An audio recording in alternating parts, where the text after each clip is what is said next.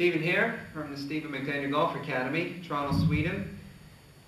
Today I want to show you one of my favorite training aids. It's the impact bag. It's been around for a while, but I feel like it's a classic.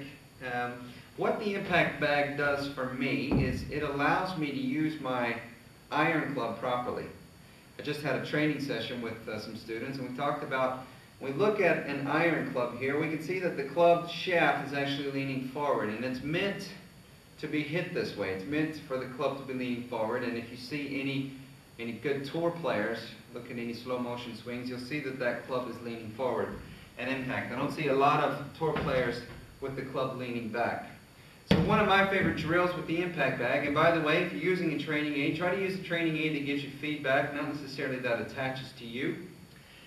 What I like to feel here is as I'm swinging through, I like to feel both the shaft and the club head hitting this bag at the same time. Okay? I don't want to hit this with a whole lot of speed right now. I just want to get a feeling, give me some feedback for this club leaning forward. Okay? And once I do that a couple times, I'm going to go ahead and give it a shot. And I don't necessarily want to jump to a full swing just yet. I want to go from the feeling I got to the bag to small swings, and then I want to test it with a full swing just to see what my feelings are. Okay, so go ahead and make a little half sort of swing and just sort of get the feeling that you had with the bag, that the club is leaning forward just as if the bag were there. So we're going to do that a couple of times, practicing with these almost golf balls. Okay, now I've tried it with the bag, tried it with a couple of shorter types of swings. So now we're going to go ahead and give it a test with a full swing.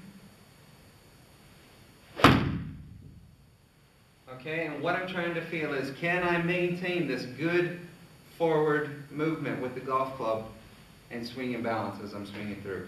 I don't have any feedback ball flight wise with the indoor training, so I want to be a little wary of hitting a lot of full swings, but I can definitely see that the purpose of my practice session at the moment was to get a good feeling with this impact bag of the club leaning forward. Okay, so if you hopefully have an impact bag, if you don't, maybe you can get a pillow, stuff it full of towels, but go ahead and give that a shot, and good luck.